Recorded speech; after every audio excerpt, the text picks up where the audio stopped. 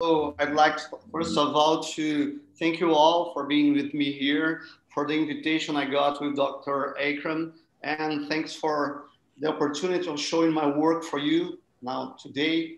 This is something that I love to do, to talk about elastics and orthodontics. This is something that I love to say to my colleagues that elastics are very important for us because they are cheap, because they are effective, and we don't need sometimes to use those fancy mechanicals with, for example, tabs or things like that, because we have the elastics. Sometimes I think the elastics are underestimated in our practice. And this is why I love to talk about, because many of my colleagues here in Brazil, many of my students here, they can't afford those kind of TEDs, very expensive TEDs in those day-to-day practice. So I like to talk about it because something that we can do in our offices, we can do with our patients to get the best outcome that we can using just this simple resource, which is the use of elastics in orthodontics. So I'm going to show it to you now. Let me just pass here our presentation, so we don't have much time to talk about other things, unfortunately, but let me show to you my country where I live, where I do my classes, where I do my work. This is Brazil. This is a huge country, as you know, as you probably know. And this is where I live. This is Salvador, Bahia. This is the place where I'm speaking now, from I'm speaking now with you. And here is just for you to have a glimpse of my city. This is the landscape of my city from a plane. A beautiful city, we live here, and other posts. This is the best thing of our landscape. Our sea is very beautiful, our ocean is very beautiful, and our sky is also very beautiful, blue sky, especially during the summer. This is where I work. This is my place. This place here is where I'm speaking from here now. And just for you to know how far we are one from each other, this is Brazil, this is Bahia, and this is your beautiful country. We are a little bit far one from each other, but we have the opportunity to join here now in this kind of meeting. So guys, let's move on. Let's talk about elastics and the most common uses of elastics. Of course, we don't have time to speak of everything concerning elastics in our practice, but I hope I can show to you some situations that are important for you to use in your day-to-day practice. The most important thing for me to start our talk is about the magnitude of the force, because sometimes people just talk about the size of the elastics. What kind of size do you use? My students do it often. So sometimes they come to me and say, Professor, what kind of elastic I'm going to use in this situation? And I would reply, please bring the patient's mouth so I can do the measurement, so I can measure the force and we can go on. So this is very important. I think orthodontists think that we have a dynamometer embedded in in our own hands. It's not true. We know that we have to do the measurement every time the patient comes to our office and to assess if we're doing the right amount of force. And we can do that just stretching the elastics and just seeing the force in our hands. We have to use for that a dynamometer so we can measure the force, so we can work in this safe field of using the right force for each kind of treatment that we elect to use, okay? So we know that the intermaxillary elastics, when we use a lot of force, because it is a high force, it can apply a higher force, and it is a force that is not a constant force. And so this is something that can happen to our patient if you don't use the right amount of force during the retraction, during the movement you are intending to do. So this is something that is important. The excess of force can lead to increased pain and can lead to root resorption. So of course we want to avoid it at all costs, okay? So when you use elastics, for example, doing the retraction of the whole arch, what is the amount of force that we use? What is the amount of force that we are allowed to use in this kind of situation? Is that something that is general? Everybody says the same thing? No, it's not. We go to the books and we see different information, and we go to the articles and we can't see enough information about the amount of force we can use. But we know that when we are doing the retraction, for example, of the whole arch, we can use something like 350 grams per side. So we can do that in both sides. We are doing the retraction, and I'm going to show to you that the retraction is one of the results that we have when we use this kind of elastics as an orthodontist. So we have many information. Of course, we have it, but not that kind of information that we get, that we want, that kind of scientific information. We don't have enough basis to say that this is the safest way to do the retraction with the elastics, using this amount of force or that amount of force. Most of the information comes from books, and we know, for example, Prof told us that 350 grams is enough to do the retraction of the whole arch. And if you're doing a more direct retraction, for example, of one tooth, for example, a canine, we need to lower this amount, this magnitude of force. But what do we have when we do the retraction, when you use, for example, class 2 elastics? Of course, the most used in orthodontic practice, since we have about 50% of class 2 patients, something like that. We use it a lot in our practice. So what do we want? What is intended to do when we do the retraction, and what do we have? What we really have when we do the retraction with those elastics? Let's see it now. Well, the force of the class 2 elastics comes from the posterior part of the lower arch to the anterior part of the upper arch. So what we want is to do the retraction of upper arch, and we know that we have the mesialization of the lower arch. But out of that, we have side effects that are most of the time unwanted in our practice, which are the vertical components that we have during the use of those class 2 elastics. So what can we do in order to avoid or to minimize this vertical component? And what this vertical component do to our patients, for example, having a hyperdivergent pattern of growth? What do we do to those patients using this kind of elastics? Some people use it a lot.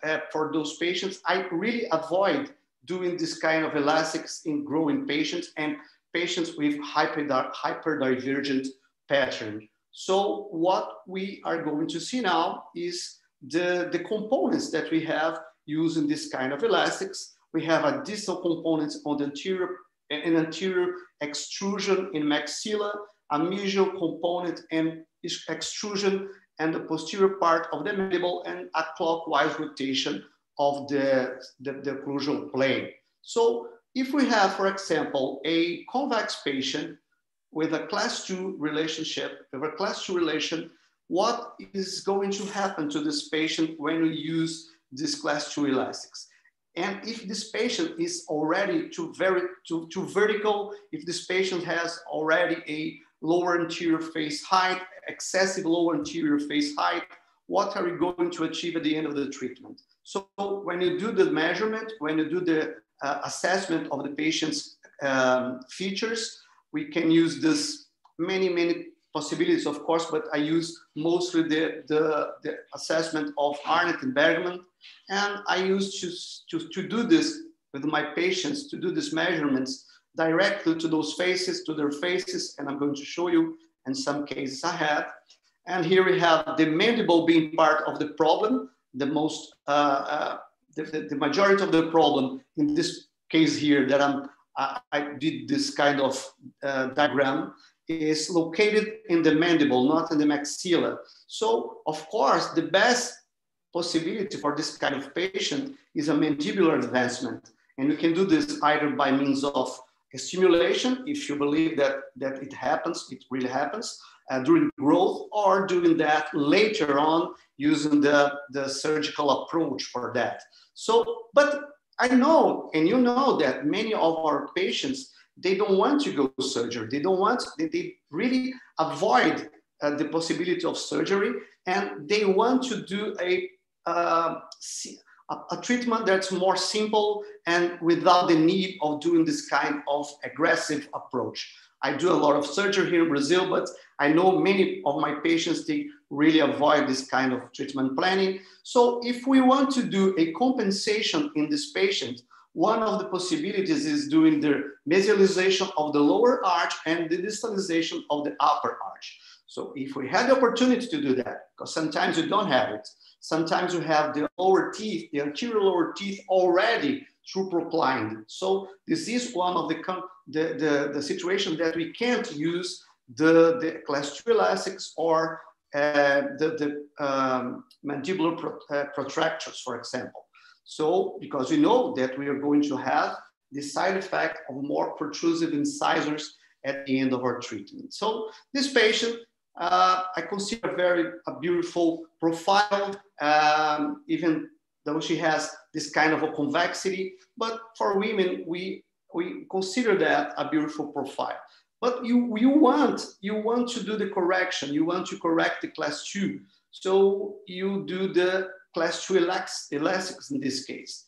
And if you use for that round wires, this is much, much worse. So we have to avoid doing retraction. First, with round wire. Second, with patients that has already a increased lower anterior face height, because it's going to go further than that. It's going to increase the lower anterior face height, and it's going to show, this patient's going to show more incisor during in the rest position and during the smile, as Dr. Flavia Artesi beautifully showed before me. So this kind of situation, it will lead this patient to this situation here with extrusion of anterior upper arch and extrusion of posterior lower arch, doing the rotation of the mandibular plane, doing the rotation of the occlusal plane, and showing more incisor after treatment. So after that, doing that, we'll have the correction of the class 2, which is very good, but we'll have a worsening of the face profile, which is very bad. We're going to show at the end of the treatment a lower lip protrusive, more protrusive than upper lip, which is very bad. And if we compare the treatment, pre-treatment with the post-treatment, we'll have this situation.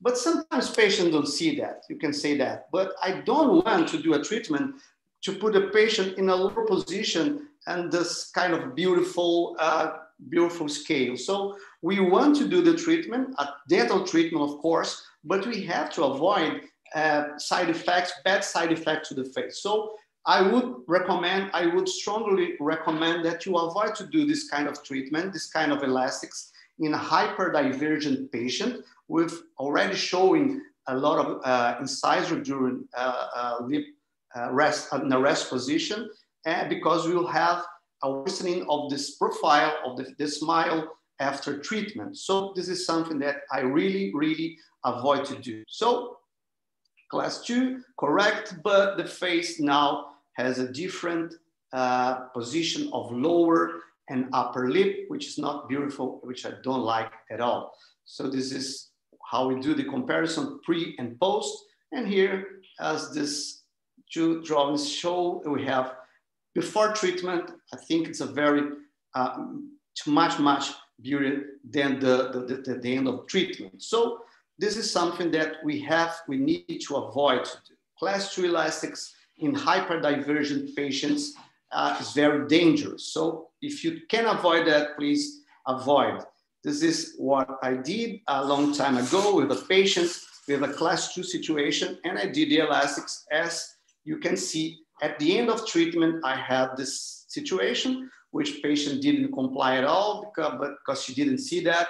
But when I do the comparison pre and post treatment, I'm not happy at all because I can see that the face now is, the upper lip is a little more retrusive now than it was before treatment. So this is what I did before and I wouldn't do it now.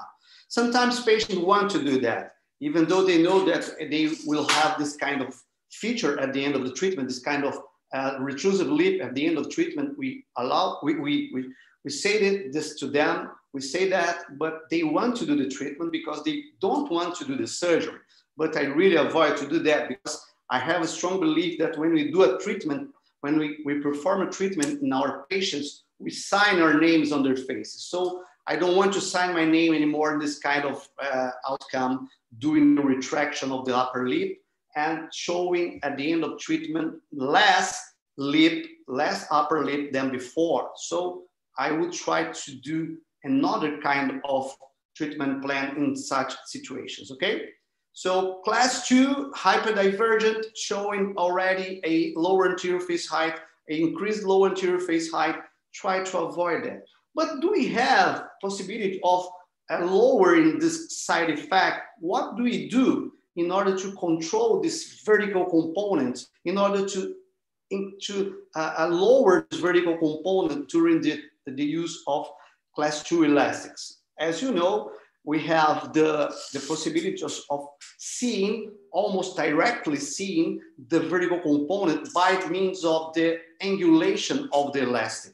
So if we don't want to do the math, and this is something that I know many of us don't really want to do the math, to know exactly the components, the vertical and the horizontal components, which is possible to do, but we know that we just looking at the angulation of those elastics, if we have less angulated elastic, we will have a more horizontal component and a less vertical component. So we can increase the span between the point of application and the point of origin of the force in order to change this kind of geometry of the elastic. So we can do either putting more distal in the lower arch and more mesial in the upper arch. We can do this kind of play with this kind of changing the position of our hooks.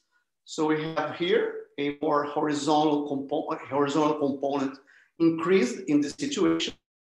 But we can do more than that. We can do something like this, for example, putting the line of force, line of action of the force more horizontal, almost completely horizontal, using, for example, a sliding jig for that.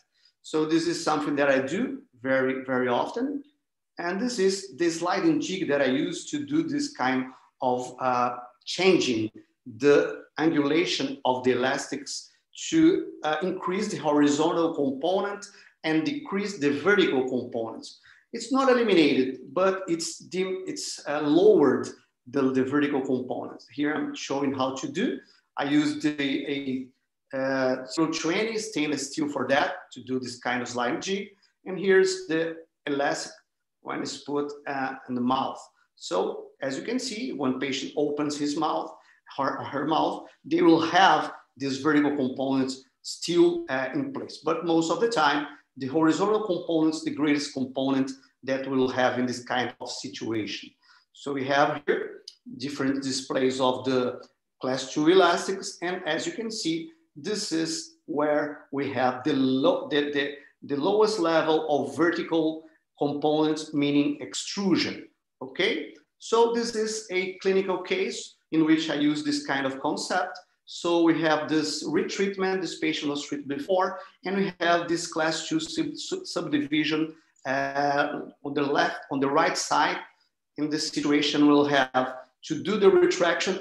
Look, people, I'm not saying that you're going to do this kind of protocol in all of these patients of class 2 subdivision patients, because we know that sometimes these class 2 subdivisions are due to the asymmetric growth of the mandible. No, I'm not saying that for you. I'm saying that in this situation, when you do the diagnose, the correct diagnosis, and you see that the component, the dental component, is what is creating the class 2, not a bone displacement, not a real asymmetry. When you know that this is just dental we do this kind of treatment. So what are we going to correct here? The class 2 on the right side, and we have to keep the class 1 to maintain the class 1 on the left side.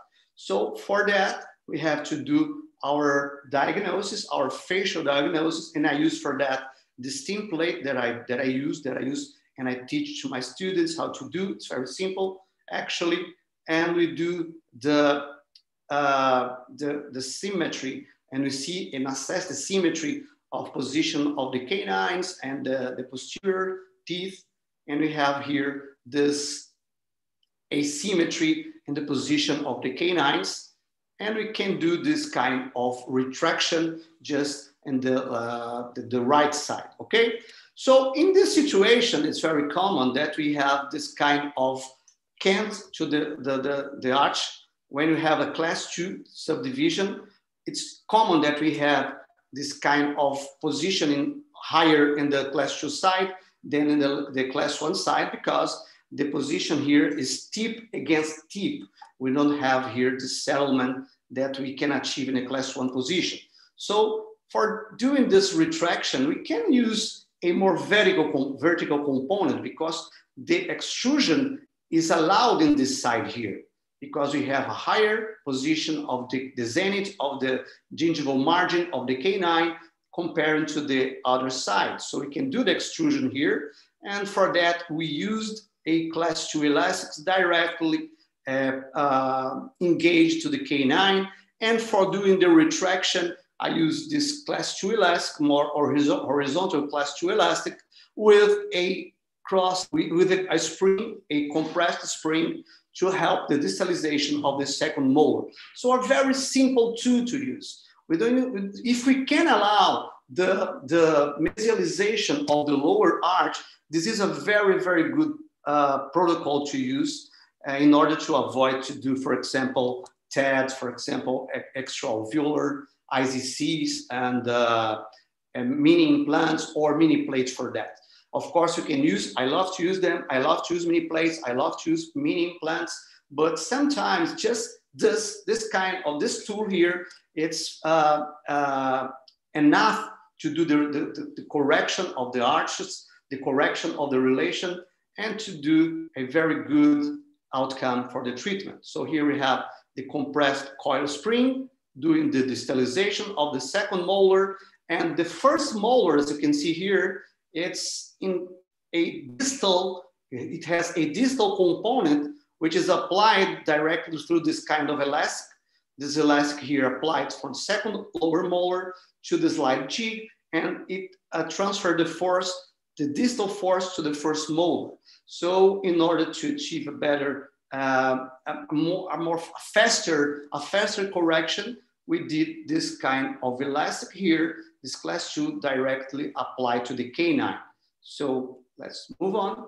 And as you can see, here's the diagram of forces. And here we have a distalization of the upper arch and a mesialization on the lower arch. So sometimes you can't afford this. Sometimes you can't allow the mesialization of the lower arch with flaring of the incisor. So if you can't do that, you either can use in the lower arch a mini implant for doing the anchorage of the lower arch, or you can do the retraction just in the upper arch, using for that a TED, for example, a mini implant, a extraalveolar, or a mini plate for that. So everything has to be thought, and everything has to be individualized for each patient, each diagnosis, okay? So we have here second month of distalization. As you can see, patient was wearing the elastics beautifully. So we had the outcome that we needed, that we wanted. And here we have the vertical elastics applied in this part of the treatment, okay?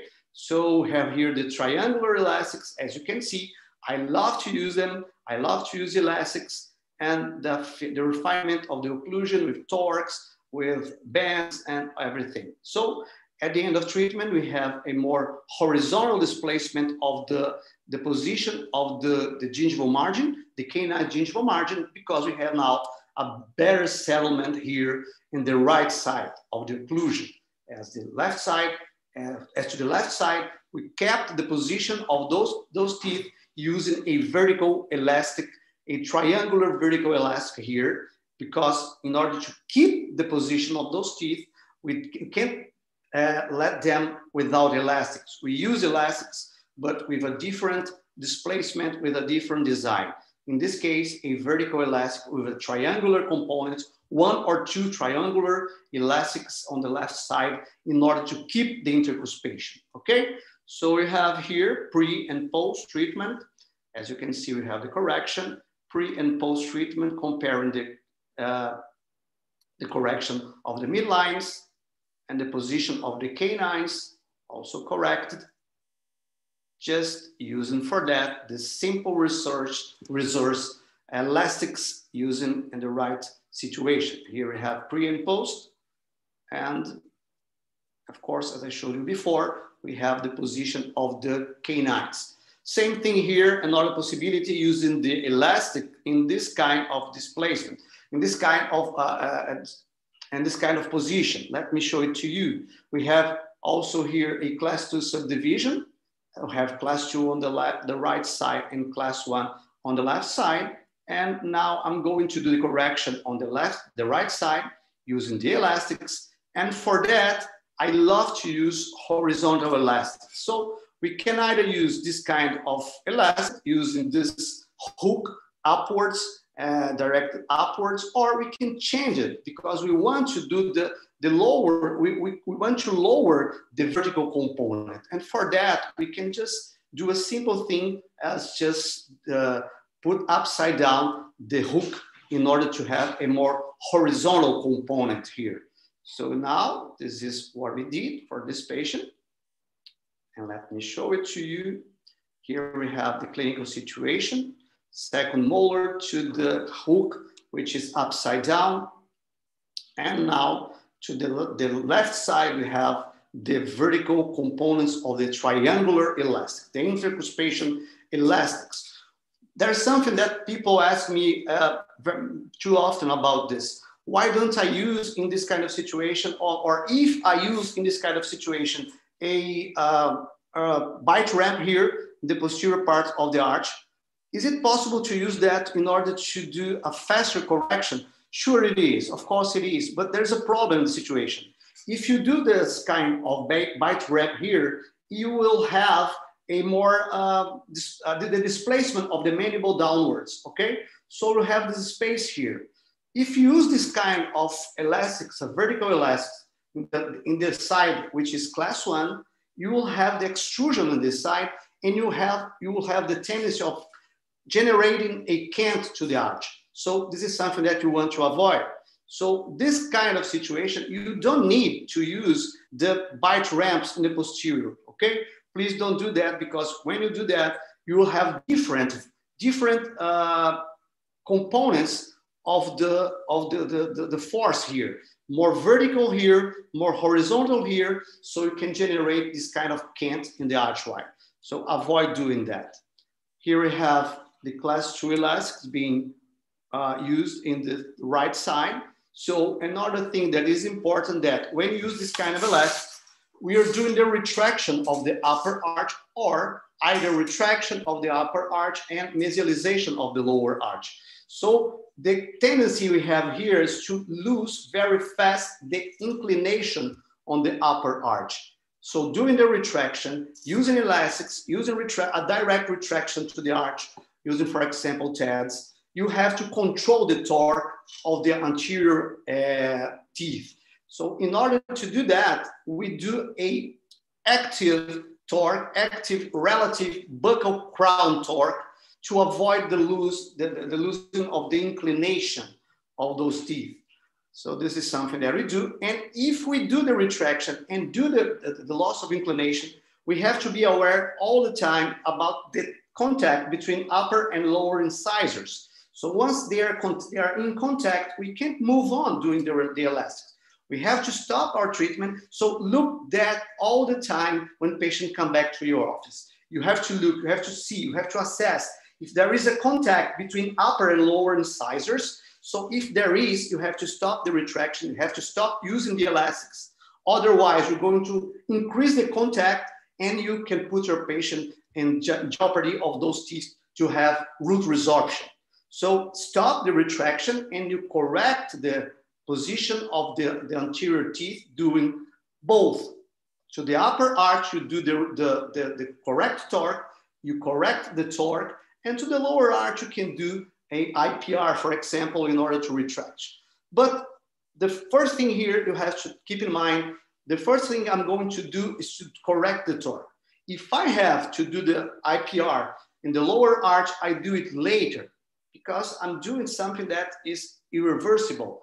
Once I'm doing the IPR, I can't go backwards. So this is something that we do if we don't have another option. So first of all, do the correction of the upper arch during the retraction using the torque for that. So correcting the torque, the active torque now is in position. So we wait till the correction occur, and after that, we can move on with our retraction. So this is how we do in our day-to-day practice. First of all, to assess the torque to see if the torque is okay. And after, so moving to this slide, what we do is do the correction first, and after the correction, after we made the correction, we can move on. So this is just a situation where it's very common. We do the retraction. Sometimes our patients, sometimes our students, they say, Professor, I'm not being able to do the retraction. There are 2, 3 months that I'm doing the retraction, but nothing happens. And I ask them, are you looking to the contact between the upper and lower? Because as I can see here, it is in contact. So this is something that we have to keep in mind. Anytime we see the patient, we have to do this kind of assessment to see if there is a contact. And if there is, we have to stop our retraction. And after that, we can do the correction, okay? So let's see the clinical case here. So we run the sequence of arch wires, and the same thing here is a class 2 subdivision. The canine margin in one side is higher than in the other side, and it's expected to happen in this situation. So we have to correct that also. So here we have the position of the canine, the position of the elastics, and using class 2 elastics, I just use them to do the correction of the whole arch. When I use the rectangular arch wire for that, I'm sorry. And when I do the rectangular arch wire, I can do the torque control. So before that, it's impossible. So I really avoid to do the retraction of the whole arch. I'm speaking of. I'm not speaking of the retraction of a canine, for example, because if I'm doing the retraction of a canine, I can use the round wire for that. I can use a stiff round wire for that. For example, O18 or O20, because I'm doing the retraction of just one tooth. I'm not doing a retraction of the whole arch wire, which I have to have the torque control for that. So I run the sequence once I reach a rectangular arch wire. So I start with the correction of the retraction of the whole arch wire. 350 grams for that. And here we have the end of treatment, and we have the outcome. We have the intercuspation, a nice intercuspation, and we have also the correction of the gingival margins, okay, which were displaced before. So now we have, sorry, came back, and now we have pre and post treatment, seeing the correction and seeing the correction of the margins, okay? So another thing that I would like to call you the attention is the class 2. Some people say for me, Professor, class 2 is not stable, elastics are not stable, and sometimes they relapse, we have a fast relapse. But the most important thing here is, what are you doing as a protocol of using the elastics? Are you waiting the right time? Are you doing the right assessment of the mandible? So sometimes people just don't see that happening, and just they blame the elastics for this fast relapse, but they are innocent. I'm going to show you now some tips that are important in order to assess if the correction is stable or not. So first of all, we do the correction. Yes, we do the correction, but sometimes what we have is just a displacement of the mandible forward. We have a dual bite. Sometimes the patient is so used to putting the mandible forward that we can even achieve the possibility of doing this kind of correction to assess the right position of the condyle. So he's used to doing this displacement, this forward displacement, and he or she wouldn't go back with the mandible. And sometimes we don't have the correction. We have just a dual bite. And you just see the patient to say, just please bite for me to see if you're okay, if the class 2 is correct, but it's not corrected yet. It's just a position of the mandible displaced forward. So first thing, assess the centric relation. Every time patient come back to your office, you have to assess the centric relation. Is it real or is it just an illusion? Is it real, the correction? Is it the teeth going forward in the lower arch and backwards in the upper arch, or is just a displacement of the mandible? So in order to do that, you have to assess the position, the centric relation position. So now we have a real position of the mandible. So this is something that sometimes you don't use, sometimes you don't do, and it's very bad for our treatment because we are blaming the elastics. We are doing that without assessing the right position of the mandible. Another thing to do after having the correction of the position of those teeth, correcting the class 2 for class 1 position, what we have when we use elastics. Same thing applied to orthodontics always. What we do is do the tension in one side of our alveolar socket, and we have compression on the other side. We have tension and compression here, and we have the orthodontic movement taking place. And we know that sometimes what we have is just the displacement of those teeth because of this compression, but it's not already stable because we don't have the bone growth and we don't have the renewal of the periodontal fibers, which are still stretched. So this is something that we have to keep in mind. After doing the correction, let us see now how it happens. After doing the correction, we'll have to wait for having the bone growth here and for having the renewal of the periodontal fibers in order to have the stability of the position of those teeth, okay? So we have the pressure side in one side and the tension side on the other side, but we don't have stability yet. I love this image here. It shows exactly what happens when we're using a class 2 elastic, when patients are wearing the class 2 elastics as they have to, they need to. So we have here the tension side, which is larger, and we have here the compression side, where we have a very thin space here. So in order to achieve stability, we have to wait. So if you don't do that, what we are going to see is this, and is very fast. So we have to keep the elastics for another 3 months, because in those 3 months, we will have a patient will have the new growth of the bone, so stabilizing the position, and we'll have the renewal of the periodontal fibers. We know that in 45 days, we have completely renewal of the periodontal fibers,